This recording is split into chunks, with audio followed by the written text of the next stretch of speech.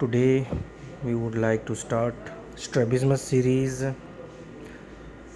and the first topic is accommodative esotropia, which is also called refractive esotropia. It is one of the most common forms of childhood esotropia. It is a type of squint that occurs when the eye tries to focus the things clearly.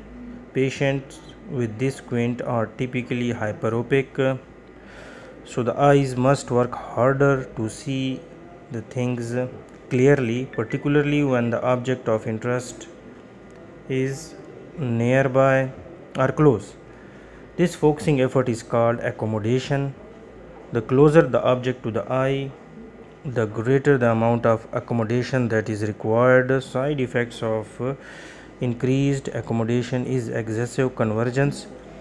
There is a high risk of amblyopia in such patients, so early diagnosis and prompt treatment with plus glasses is important.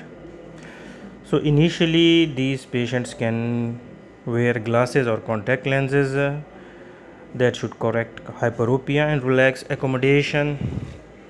And when such patients wear glasses, the eyes straighten up immediately because of the relaxation of accommodation. Such refractive glasses or contacts should be worn full time.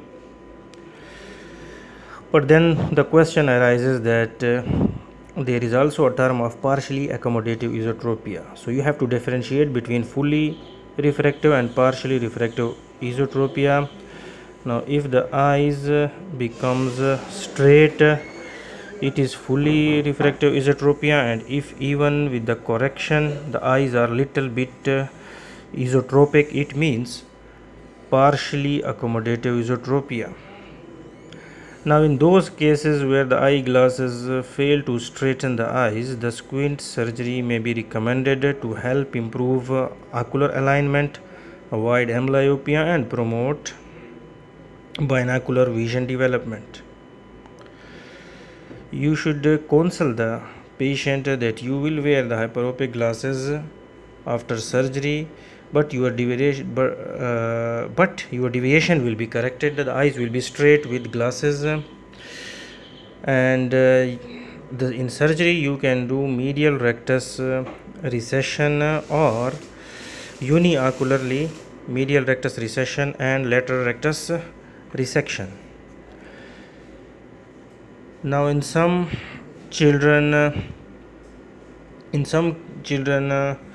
the eyes are straight at far with hyperopic glasses, and there is excessive esotropia at near while reading. These children benefit from making the lower reading area of the eyeglasses extra strong in the form of a bifocal lens. So if someone asks you a question that are bifocals only used for the presbyopia, or in children they can be used, so now you know the answer that in children, especially in accommodative esotropia, you can use bifocals as well.